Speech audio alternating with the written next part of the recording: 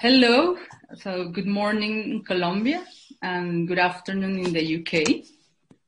We are the Performance, Embodiment and Digital Archive Conference. This is our second amazing talk with two great speakers that we have bring together today.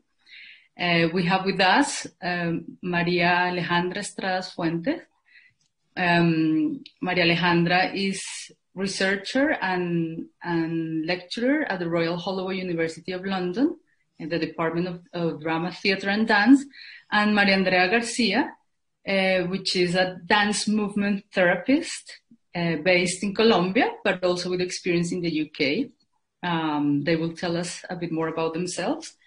So today, the topic that brings us is the Care for Cares methodology that both of them have been working through research and also practice-based with them, and have this talk that will be uploaded on our website and translated into Spanish later. Okay, so thank you very much, both Marias, for joining us today. I want to start with the very first general question. So if you can tell us a bit more about your background and what the Care for Cares methodology is and how you got involved in this methodology. So we can start probably with María Alejandra, if you want. Okay, hi. It's a pleasure to be here in this space with you, both of you today. I have a dance background. And that's where I start as my interest with embodiment and embodied practice.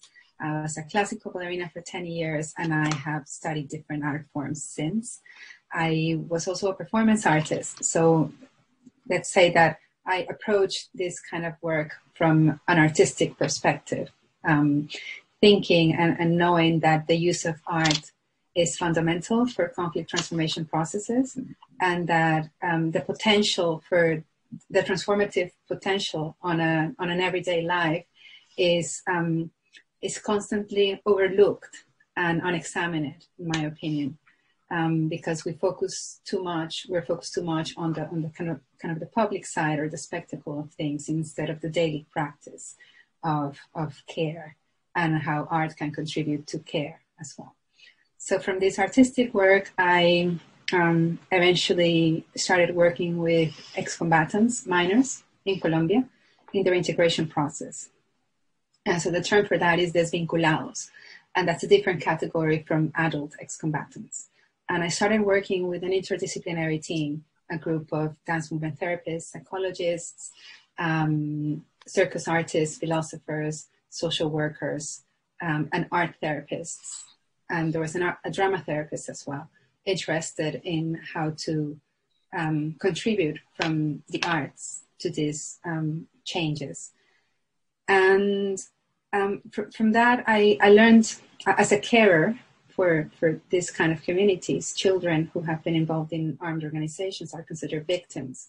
So from working as a carer in this project, I learned that it is a very diverse field. There are so many different approaches to care, and that usually caregivers need to learn how to establish limits to their care practice, and also to try and develop everyday activities or everyday routines that help in keeping a good balance in their lives. And that's what I've tried to do with my work and my research ever since, try to find academic research and tools that can contribute this kind of grounded and grassroots initiatives in Colombia in particular. So that's me. Okay, I shall continue. Yes, I come from the psychological perspective. I am a psychologist. Like the first study that I did in my life was psychology, and then I went into dance movement therapy, or dance movement psychotherapy, more known in the UK. I'm also a teacher, and my body embodied practice comes also from when I was very little. I always danced. I did jazz, I did ballet, but later on in life, whilst I was studying psychology, I also practiced contact improvisation for many, many years, like for 10 years. And I also did Aikido, which was, I think, both of those practices enriched my connection between mind and body in a very big way.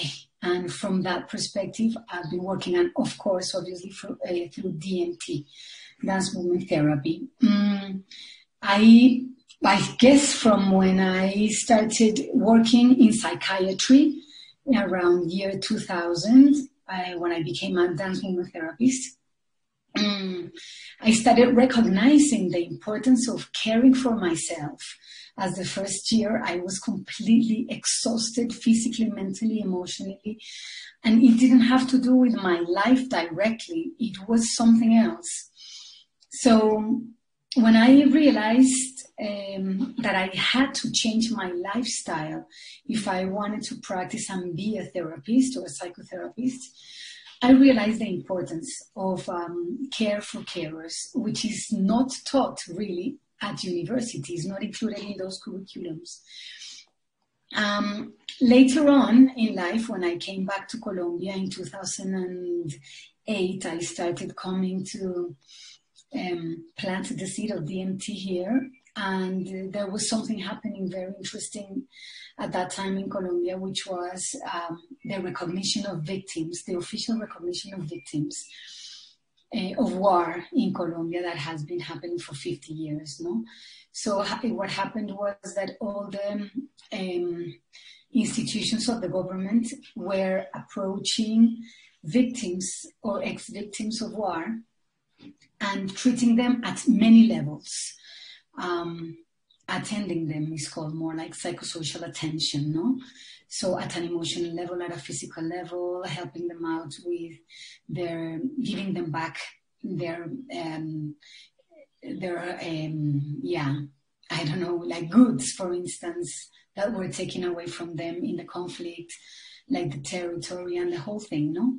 So at that very moment, what happened is that I started working with the IOM Institute of the International Organization for Migrations, developing a strategy to care for all those civil servants who were working with victims of war.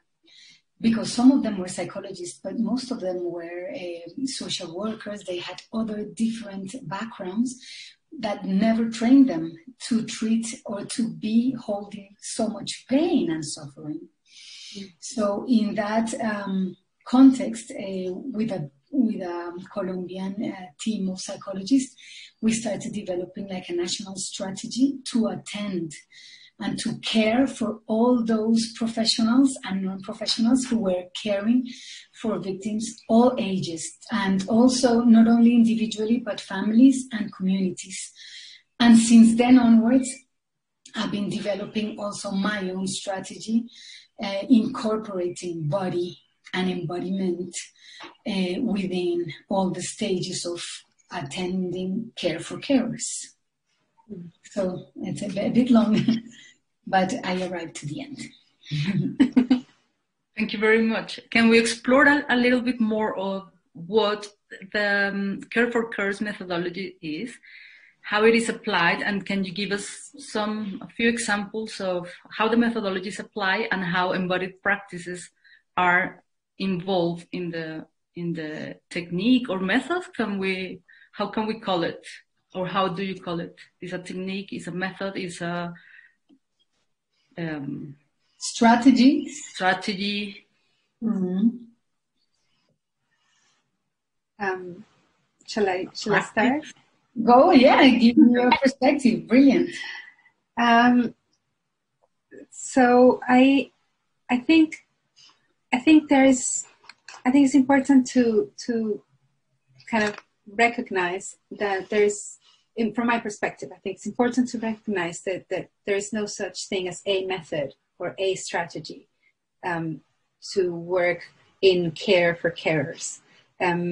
There's so many different possibilities, there's so many different options, so many different practices that can be implemented. and used. And it's important to think about the needs of the specific communities that one is working with, and their preferences.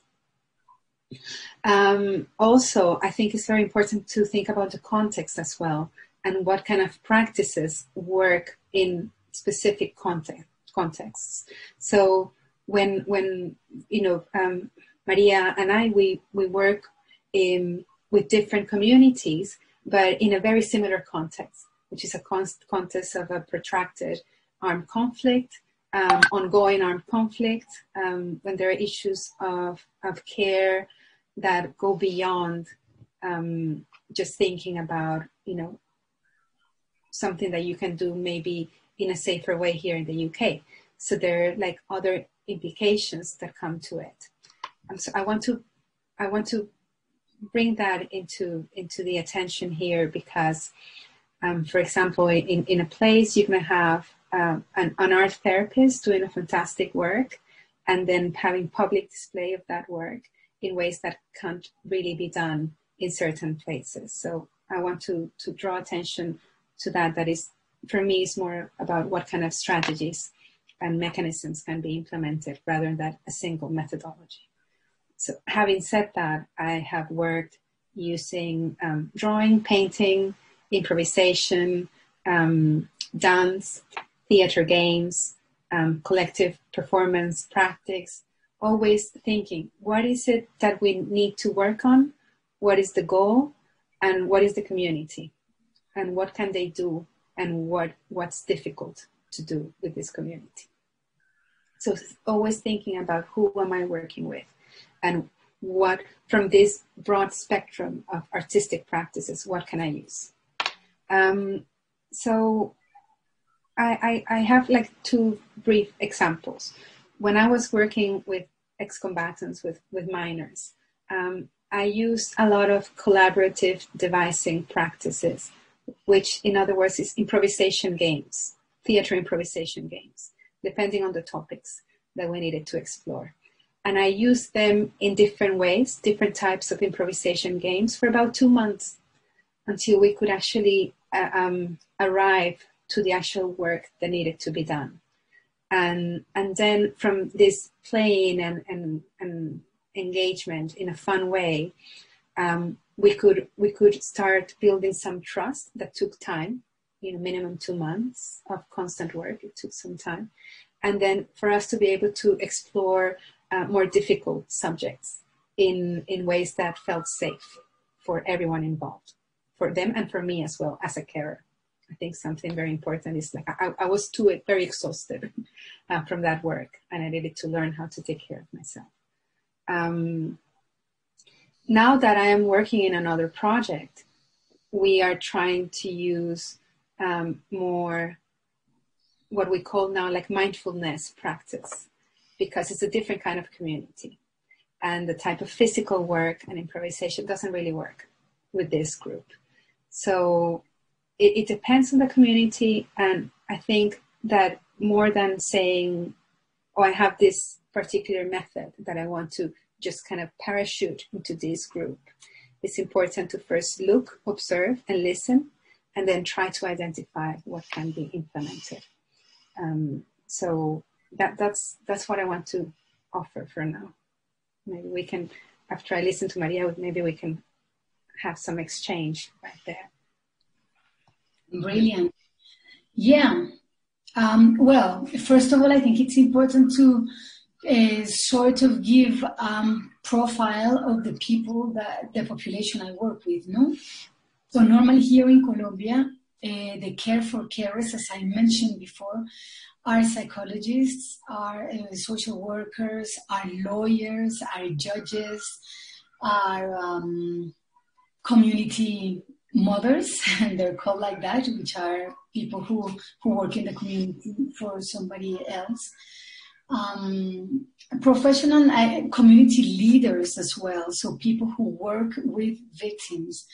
And now I don't even stay too much with just victims of war, because all these people as well are victims of poverty, are victims of the state, are victims of violence, of all sorts of intrafamily violence, lots of different victimizations. See, at the moment, I'm also working even with people who work, like educators, who work with the penal system, how do you call it? Judicial system? Judicial system is like the young offenders who are going to go back into society. We work with them as well to care for them, because they have to deal with these youngsters who have not developed most harmonious ways of communication. So it's very difficult. So basically the profile are professionals and non-professionals who are dealing constantly in their everyday life and work with people with high levels of suffering and difficult ways of communication, using mostly violence or non-very functional ways of resolving conflicts and so on. So that's the first thing I want to clarify. Mm-hmm. So from that perspective, the care for carers, which I'm familiar with, comes from a theory.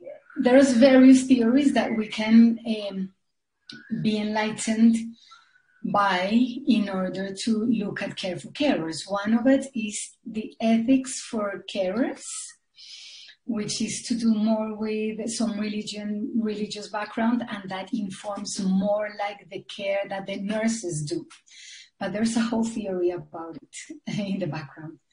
But what I have been informed more by is like the multilateral organizations have developed from the 70s strategies and actually a language that help us understand care for carers.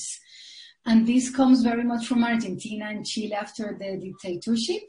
They realized, the psychologists and all the people in the South, that they would get burnout after caring for the mothers who have lost the children, after dealing with people who have had a lot of suffering or have been holding a lot of suffering. So they would burn out, and that was it. They wouldn't want to work with all these people anymore. So they started building up a strategy to support all these professionals and non-professionals who were caring for high levels of suffering, people with high experiences of suffering. And that's where I come from. That's where I draw from. And I am going to citar. I'm going to quote some ladies called Aronillanos, for instance, in Chile and Argentina, who developed like a strategy, a form, a structure of dealing with care for carers. I also have to say that within the idea of care for carers, we must look at the risk that these people have. Why? Because as every worker has a risk. Every worker has a risk. I can be a builder, and the risk is that the brick will fall on my head. But what happens? I can wear a helmet, and the risk is visible. That's what I mean. However, the risk with people like me, who am a psychologist or a psychosocial worker or whatsoever, the risk is not visible. It's invisible, because it affects our emotions. It affects our way of thinking. It affects our beliefs, and that is invisible. So it's very difficult to detect. When are you burnt out? When are you traumatized vicariously? When are you, when you have contamination, like thematic contamination? So this is why I will start exposing why it's very important. The first element that it's completely pivotal in this work is self-awareness. And self-awareness, this is when the body comes into fruition so importantly, the body is the first place. Well, not really the first place. Actually, it's the energy, then the emotion, and then eventually it hits the body. But people only realize when they are affected, when they feel gastroenteritis, chronic headaches, chronic back aches, a constant fear perhaps, tearfulness, so many signals, So basically that is the first element to work with care for carers, is just become aware. And the body is absolutely key in this. I have designed, I think it is a general, it's an exercise that it's worldwide, but I have adapted it into this context, and it's called body cartography.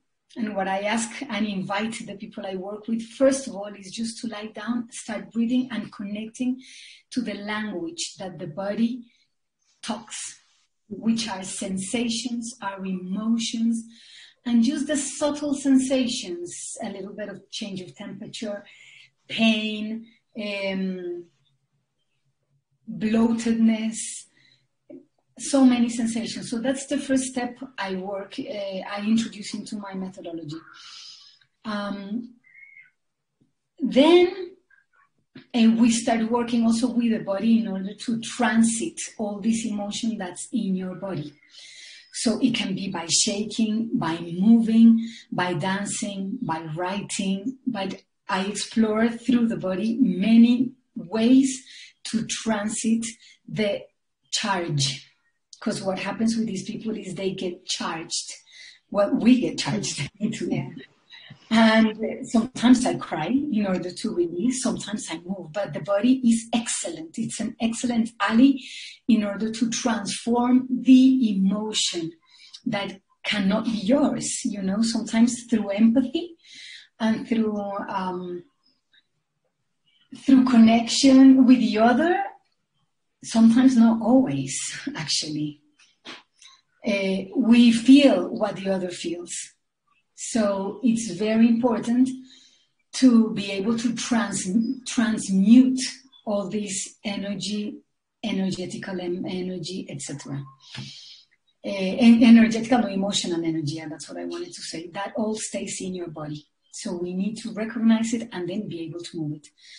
So this is like in a general manner, I present how I use the body. However, I also want to say that within the model I work with in Care for Carers, it has 3 dimensions. So we work from the institutional care for teams, because the teams also wear out and they also suffer from burnout, and then self-care. Institutional care is to do with what the institution does for their employees, starting from the payment, holiday, extra. I mean, the UK is brilliant on that. Colombia, big time. It's really appalling. Then the care for teams is very important, because if the team gets burnout, what happens is that the relationships amongst the team become really exhaustive, violent as well, because they can replicate what goes inside, what they're perceiving outside from the people they're working with. So they replicate it within at an unconscious level. That's really important to recognize. And the third level is self-care, autocuidado, which is to do with the individual. And in that sense, for me, is the most important. Because in the UK, as I say, perhaps I remember working there and being very well paid, because I was working in a psychiatric hospital, because they were taking care of my emotional risk. However, in Colombia, it doesn't happen. So it's very important to take responsibility of the signals of wear, of the sources of wear, and also about your protective factors or protective factors. What do you do to mitigate all these affectations? Yeah. So from that sense, the theory that I draw from has that structure that I've been presenting to you. Not to say it's the only one, no? But it's the one that I am mostly familiar with. And within that, I've been incorporating much more body practice, as that's my nature. Thank you. Can I respond briefly to that? I think it's really, really important what you're saying about the awareness and self-care as one of the key components. And the burnout. And there's something that I find that is very common in different care sectors, whether you work directly with affected communities or in hospitals or in the teaching sector as well. In a way, teachers are carers as well. And I remember hearing this in many places in Colombia, in different contexts as well, thinking, I remember someone saying once, there is a lot of joy that comes with this work, and the pay is not so good, but it's so rewarding that you're going to be happy to be able to do it. And that's so toxic. That assumption that because we have the privilege and the opportunity to care for others, that then that's it, that's all you need. That's a very toxic culture and a very toxic assumption. And it also contributes to that, what you were talking about, the burnout. And having, ignoring the cues that your body is giving you. Because we are taught to, for example, just, you wash the dishes and you have a back pain, but you're like, oh, you just shake it off. We're constantly taught in our everyday life that we need to ignore those little cues, that little warning, the little thing. I have a sore throat. Oh, it's okay. It's nothing. And we need to reclaim that. It's so important. And I think that in that sense, our work, that was what I was saying, work with different communities or some overlapping as well. But the point that I find so interesting is how it is important to go back to the body, to slow down, to listen, to notice, to really pay attention. And then from that, we can care for ourselves and we can be ready to care for others. So that kind of taking that step back is so important in all the different sectors as well. Yeah. I agree. I want to add up a little bit to what Maria says, which I think is very interesting what you've been talking about, because there is something very missional within all of us, including myself, because I absolutely agree that what I do as a movement therapist, working here in Colombia with a wound, with a human wound in Colombia, definitely is part of my life mission, my soul mission. So of course we all work from that place, which is a very, very generous place, but sometimes it doesn't have limits.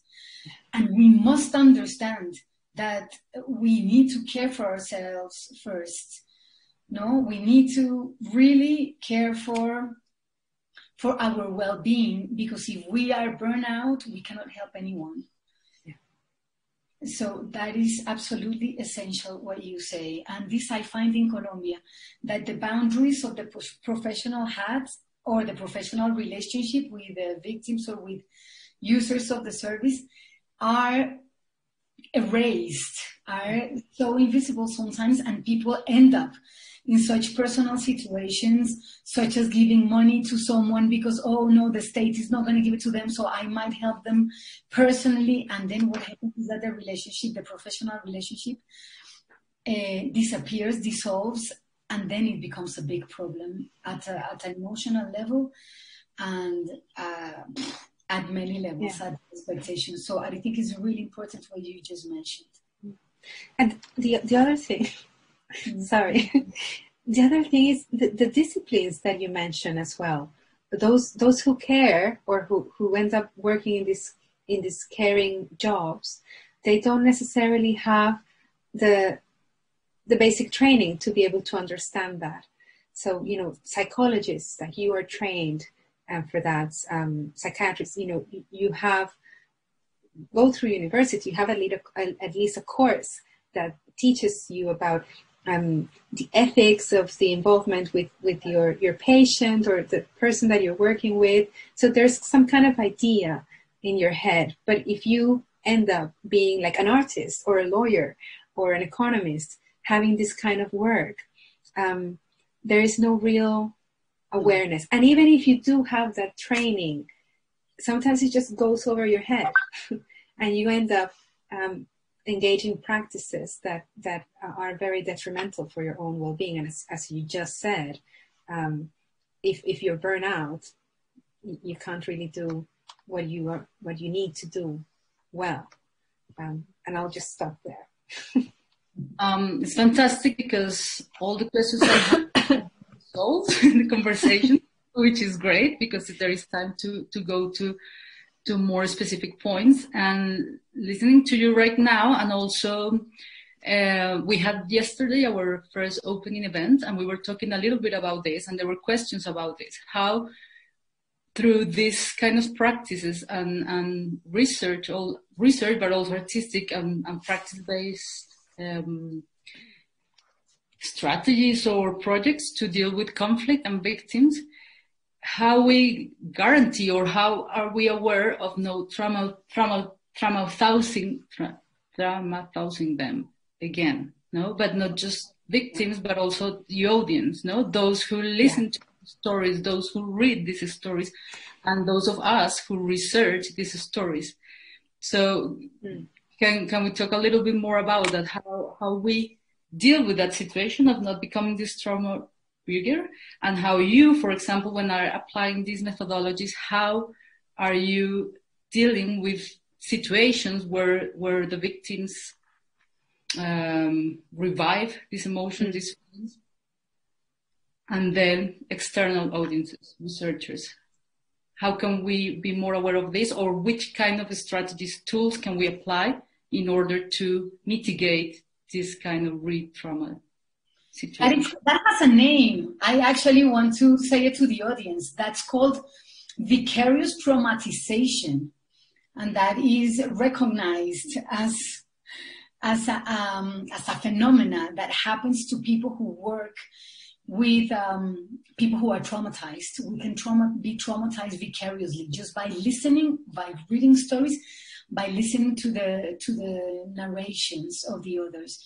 And the one thing for this, I've been reading a lot of trauma literature, for instance, Van der Kolk and many other people who are just focusing on trauma. And Babette Rothschild is one of the greatest authors on these embodiment practices for trauma. And once you've understood this, you can realize, and what you can do is to listen, but without connecting your emotion and allowing those sensations to occur in your body. This is the tip, which is not very easy to do, but because it requires a lot of self-awareness. So what it says is that please read the story the moment you feel a sensation in your body that leads you to feel pain, sadness, anger, frustration, impotence, or whatsoever. Leave the document. Go out, look at something else, disconnect from that. And again, come back with a fresher mind and with a fresher emotional state, I suppose, and go back to it. So that's what Babette Rothschild suggests, So you can manage that, but you have to have self-awareness. The moment you connect to something is to do with a wound. From the psychological point of view, also it has to, we all, and this is what I talk to people in my workshops a lot, we all have wounds. We have human wounds. We all have been left. We have been abandoned. There's heart broken. So we've lost people which we loved. People have been betrayed us. We have wounds. But what happens is when we read these sort of stories, maybe people have been also abused. When we read these stories and when we are listening to these narrations, maybe some of that story resonates in our wound. And this is why we break down. This is why we feel the pain of the other intensely. But it doesn't have to do with the other necessarily. That is just an input or a stimuli that triggers our wound that hasn't been resolved. So I always recommend people like us who work with deep and hard pain to go to therapy. We need to heal our wounds in order to be able to support the others, and we need to transit our healing process in order to be with the others and help them heal. Otherwise, it's going to be very hard. Couldn't possibly agree more. But sometimes that's difficult to do. It requires a lot of resources, and I think that's that's part of the change that needs to take place, because when going back to this culture of caring that is a bit heroic and you sacrifice yourself for the others, there's something very poetic and kind of romantic, extremely romantic and soul damaging in that kind of way of thinking.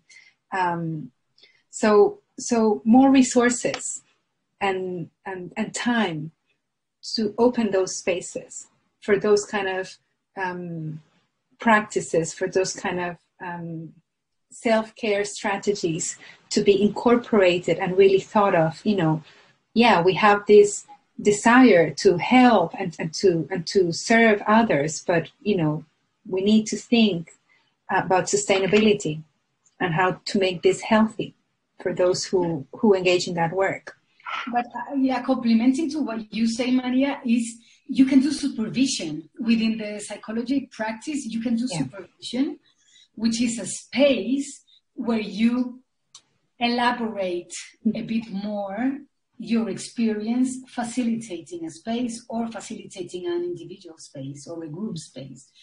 Also, exactly for that, you implement and you incorporate within the working exercise, you incorporate a care for carer strategy that accompanies parallelly the laboral exercise, whatever it is.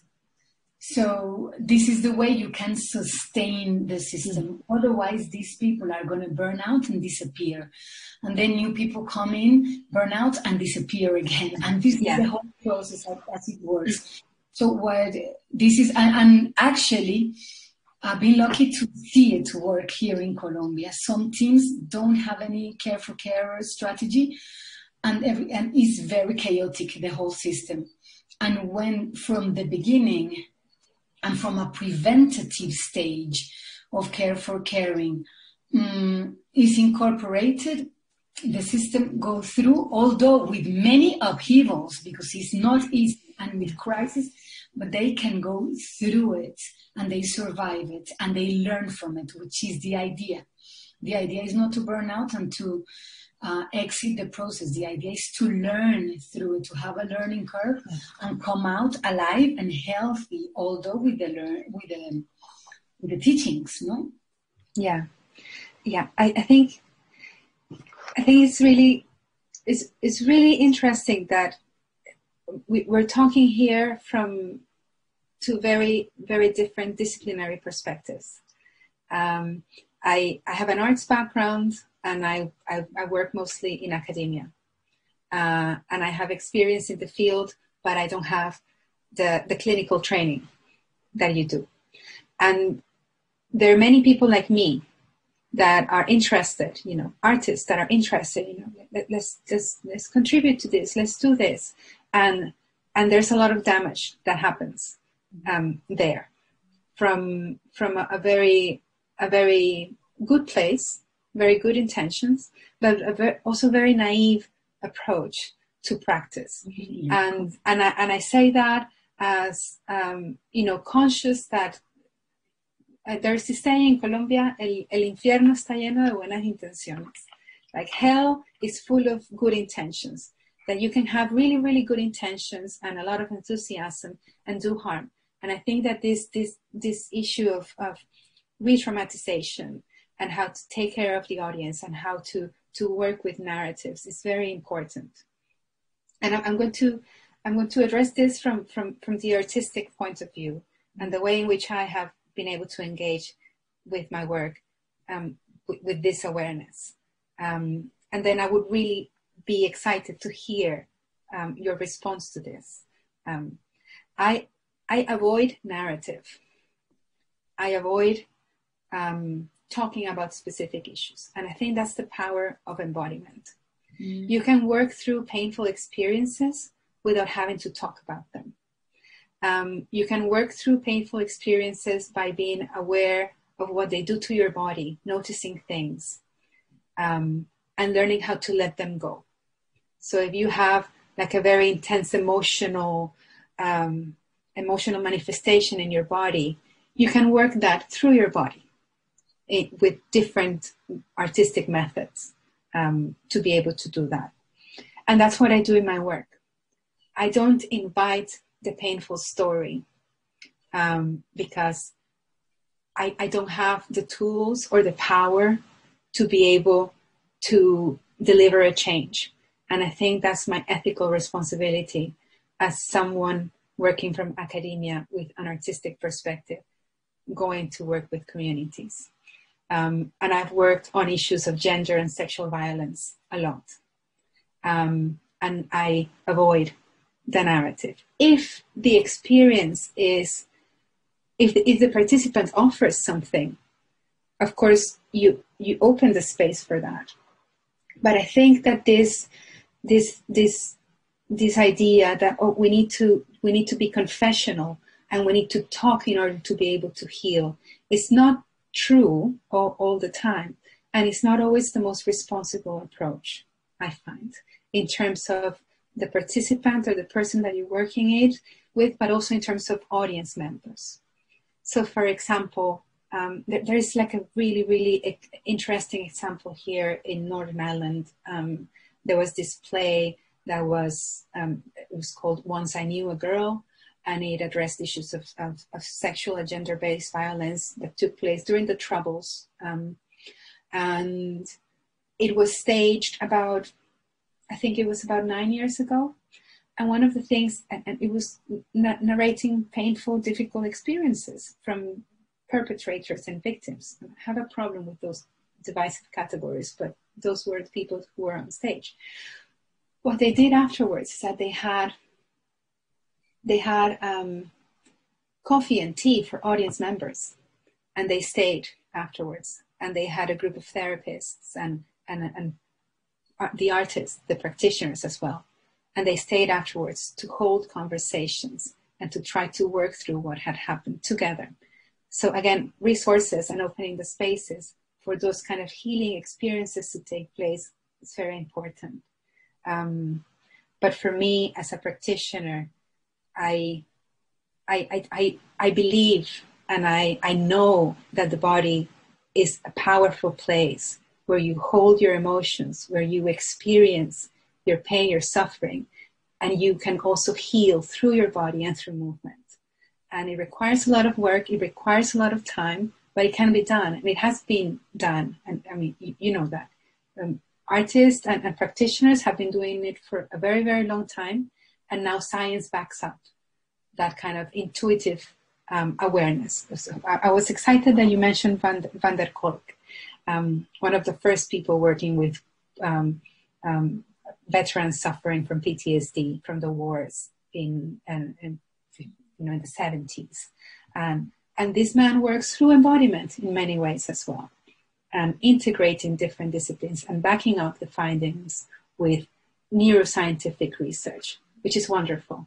So the body holds everything, and we can work through the body. But as an artist and as someone who works with communities through a short period of time, I try not to invite narratives unless I am doing in-depth interviews, and that requires, a different kind of preparation. But for my artistic or art-based intervention, I use the body, not the language.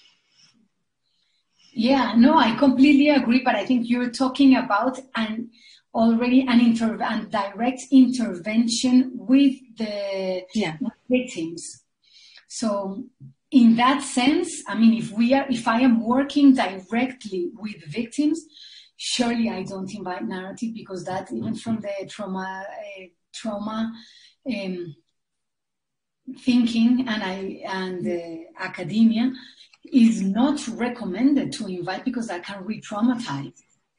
And you don't need to ask for it. I completely agree, and I totally back up what you mentioned about the body being so powerful to heal, because the unconscious, from my perspective, which is very Jungian, the body holds the unconscious. So you can heal without even talking and without even having a cognitive process or a conscious process. So I do agree when working with them. I totally agree.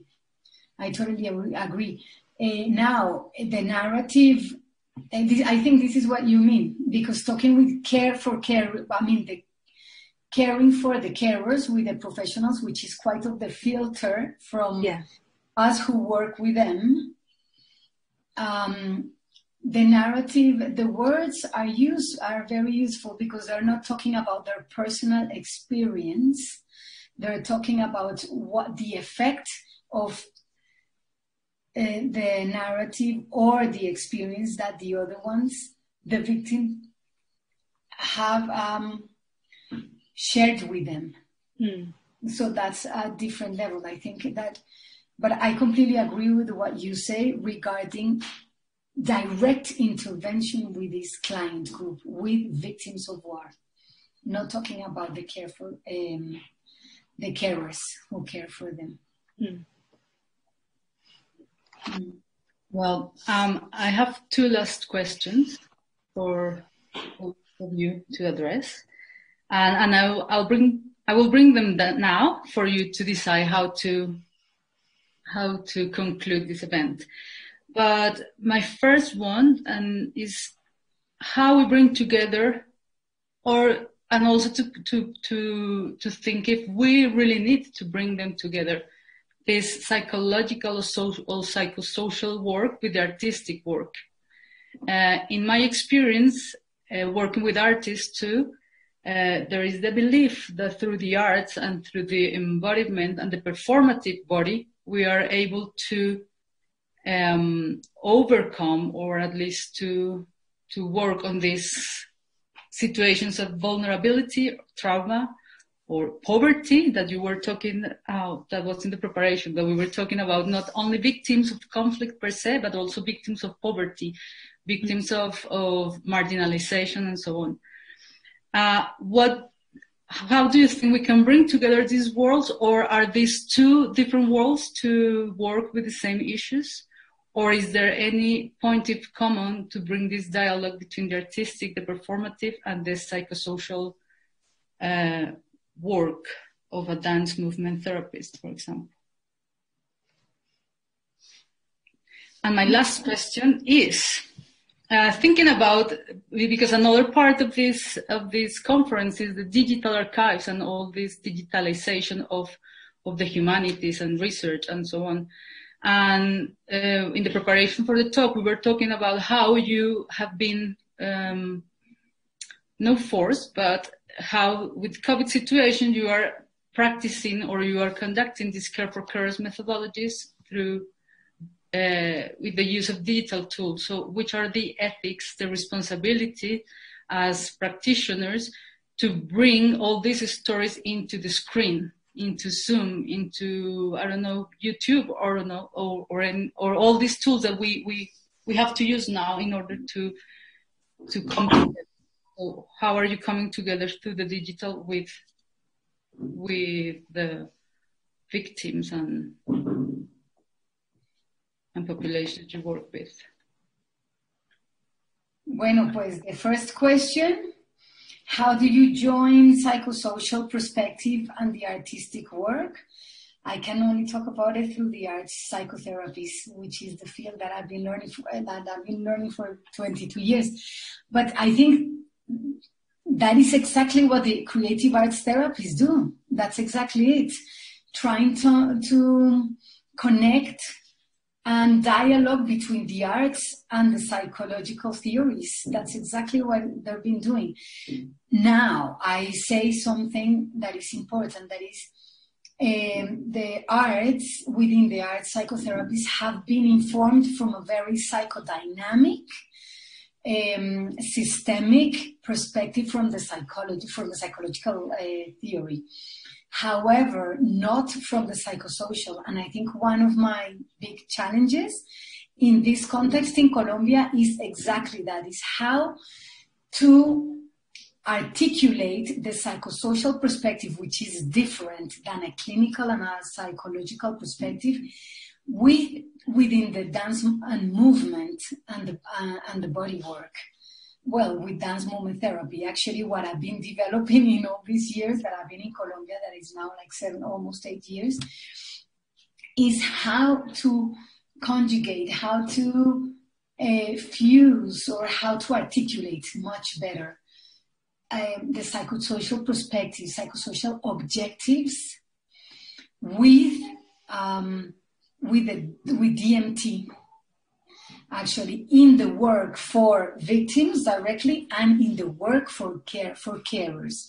Because most, and I must make this as a quote almost, but the government in Colombia has chosen the psychosocial perspective to attend, address, and intervene the victims of war. Is the common perspective that all institutions have chosen in order to work. Why? Because the psychosocial perspective allows that the symptoms, which could be very clinical, can be seen from a psychosocial perspective, which is all these symptoms that people have, like post-traumatic stress disorder, depression, sadness, violence, flashbacks, tons of symptoms are not due to a clinical or pathological illness. They are due to something abnormal in society that is called war. Yeah? So that's part of the answer. Another bit of the answer I'm thinking is that the artistic work, in summary, what it gives in all the media of the art, it can be music, it can be dance and movement, it can be theater techniques, or it can be plastic, la arte plástica, plastic art, is that it gives priority to the non-verbal language. And why is this super important in this sort of population? People in Colombia, people who have been engaging in war, are people that mostly are not educated, that normally don't have resources. Colombia is not like the UK, that everybody has the right to go to study. Here in Colombia, is not like that. The government does not care for their people.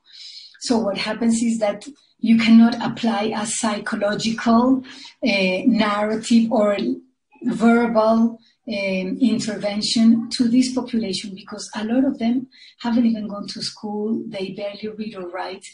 So they connect more with a drawing, with the language of movement, of dance. They connect with the language of improvising, with orality, because orality really is central within the community. And remember, the war doesn't happen in the streets in the big cities. The war happens in territory, in the olvidados. In forgotten places. The forgotten places in the territories where there is no state, where there is nothing, basically. So this is the people that we work with directly. Yeah. So the arts are essential. And they're essential for this population, and even for the youngsters and the people who work with those people. The arts have much more of they amplify the ability to communicate, actually. Yeah, and Colombia is not a cognitive culture. Like it could be Argentina or it could be Europe, no? That we're not intellectuals here. We're people who vibrate from the emotion, first of all. So to deal with just psychological therapy and just talking is not going to work. So that's why I totally believe that the arts are the most, I feel very passionate about it, are the answer to dealing and healing, actually, in this context. I've said that. I love that. And I love what you were saying at the very end, because I'm a theater lecturer. I work in a theater department. I don't have a theater background. I didn't grow up in a culture where, I was going to see a play in a community theater, like in my neighborhood or whatever. I grew up watching telenovelas. That's the language that you need to know your culture. You need to know, that's what I would say, to know your community and know what is useful and what's not. So like getting all sophisticated in terms of the kind of practices that you're going to come and implement. It's like, step back, observe, notice, and then see what is possible doing. Know your audience. Is fundamental, knowing the audience is so good. And yeah, it's like,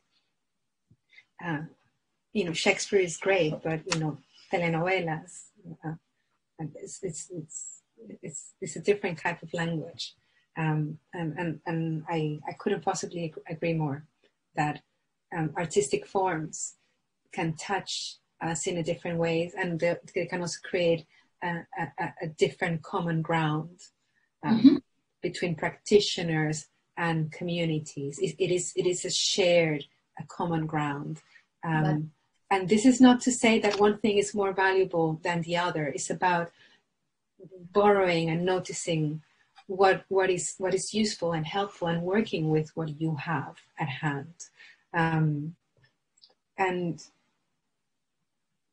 in that sense, and thinking more about how, whether we should bring them together, like the arts and the psychosocial approaches or the world. Of course, I think, artists, we should inform ourselves more and learn more about these different theories and schools and ways of understanding human experience.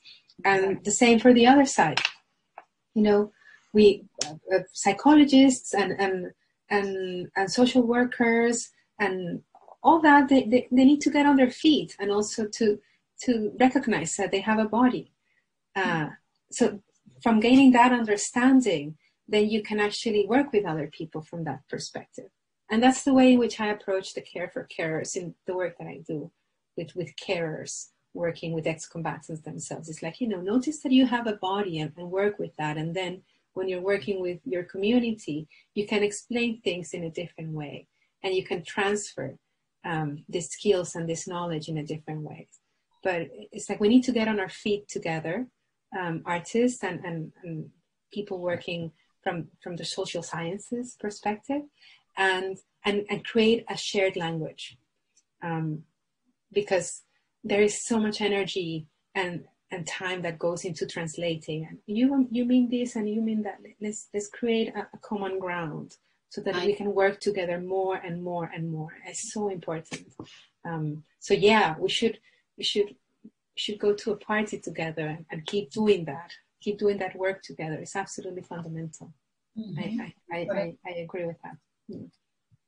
Thank you very much. That was amazing. So we are running out of time, but I don't want to leave you without having a brief reflective conversation or intervention about the digital and bringing care for carers into the digital. And with this, we close our session and open questions for the audience. Okay. Basically, well, I've been working from Zoom, and actually there's been a lot of invitation to do care for carers, because all the people, apart from the weight that they carry with due to the nature of their work, now on top of it, they have to work at home. They have to do homeschooling. They have to clean, wash, have their children, like you saw mine, coming into the meeting. And there's no intimacy anymore with your work, with anything. So the COVID circumstances has really increased the risk of people to burn out, to feel fear, to feel anxiety, to have difficulties in their relationships, to relate. Actually, there's been a lot of tension, violence, anxiety, depression, exhaustion, and they're doing even more work than they used to do. They have no boundaries between their personal life and work. That is one of the things that I've been working on a lot. So they end up working until 9 o'clock and they have their lunch in their desk, but they feel guilty because they haven't seen their kids and so on. So ultimately, just to say that with the circumstances that the COVID-19 has brought to our lives, has ringed the bell up much louder to say more need for care for carers. So in fact, I've been doing it. I've been doing a lot of more work through Zoom. And actually at the beginning, I was a bit reluctant to do it. But after a while, I've realized that definitely the people who connect do get a lot out. So I do all my body work, through the camera, lie down, breathe in, breathe out, do exercises that discharge your tension and energy. A lot of the affectations that I've been seeing, for instance, is people with pain over here just by sitting on the desk for 8, 9, 10 hours. They have a lot of affections on their back, spinal body. So what I've been doing is just inviting them to lie down, to breathe, to stretch, to move, to dance, to release, to talk, and also to get a bit of insight into what are their signals in their bodies, in their emotions. And people also, what I've been realizing is that one of the things that they've been missing a lot is to contact, human contact, because they don't have it. I invite them to touch themselves, to do a lot of work with touch with props, with a little ball, do a lot of self-touch. It's been really important. And also to be in touch with others, with social life. So I use Zoom, which is wonderful because you can separate people into rooms and get a little bit more intimate. So I've been doing that a lot and giving them spaces to talk about their lives, their personal lives. Before in their offices, they used to maybe walk around and while they had a coffee, talk a little bit, oh, my son got ill, or I'm a bit bored with my husband at the moment, or this happened, or so on. But they have lost all this. And that is that creates a big wound in them. So it's been working, actually. The Zoom has worked. It's better than nothing, much better than nothing. That's been my experience for these last 6-8 months. Yeah, definitely the pandemic has been quite challenging in many ways. And speaking as someone, I live by myself here in the UK, and I was planning to go to Colombia to do some field work on my Care for Carer project, and my flight was cancelled just like a week before, and I have been unable to leave the country and all of that. So it's been quite challenging. But that thing that we have been talking in different ways of how there are no limits between the personal and the professional, and how those spaces are overlapping and kind of crushing in or on top of each and every single one of us has been a recurring theme in the work that I have been able to translate into digital formats. So one of the challenges that I've had, because we are working, I'm part of a project between the University of Warwick, Royal Holloway, and the Agencia para la Reincorporación y la Normalización, the Colombian Agency for Reincorporation and Normalization, that they work with former combatants in the reintegration process. So we've been developing this care strategy with caregivers, those people who work directly with the ex-combatants. And we started working on this several years ago, and this was part of, a third moment of that process, going to do the field work. And at the beginning, I was totally crushed. And then I thought, we need to, COVID is going to have long-lasting impact in the ways in which we relate to each other, in the ways in which we communicate, even within, this small town that I live in and the work that I do at the university. It's going to be different, and we need to adapt. And I tried to think about it as an opportunity. Okay, how can we keep the work going? And as you say, like delivering in a way and really getting the work done. So we've been having Zoom calls. I don't use Zoom, I use Teams. And we've been having these team calls with small groups over several weeks, just to have the conversations and get some feedback. And I've been recording tutorials.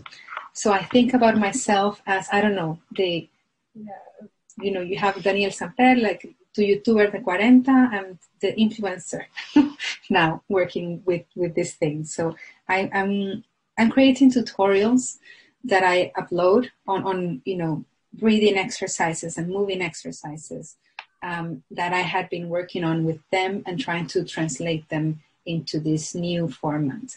And then I send those tutorials and people do with specific instructions, like you have to do this twice a day. And then we meet next month. And then we meet again with those small groups, no more than 6 people in each group.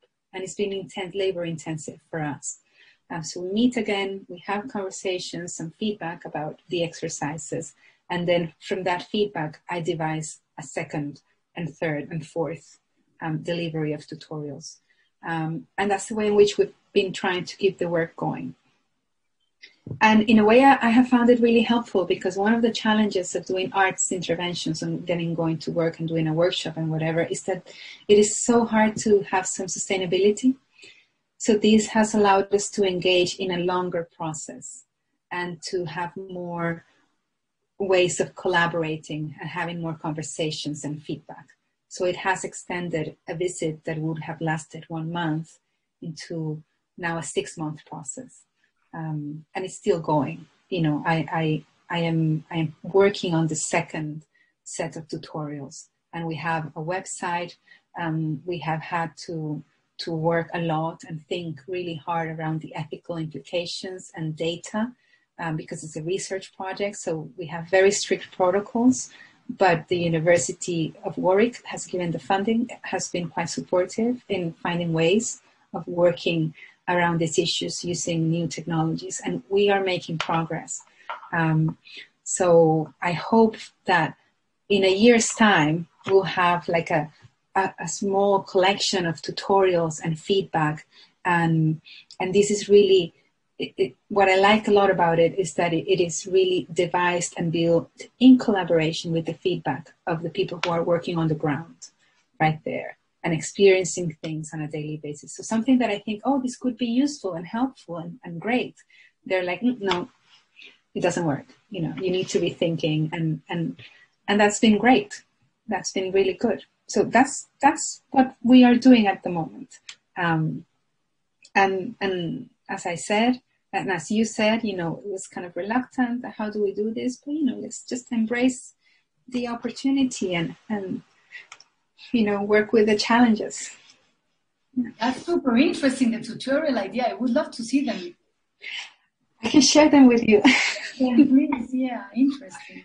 And what about this, now that we're talking about sharing, for example, can we upload some of this information and tutorials on our website, for example, or are you able to share them with public that wasn't involved in the practice in terms of the ethics and how you care for these processes and images that you are recording? Oh, well, yeah. No. I mean, yes and no. One of the things that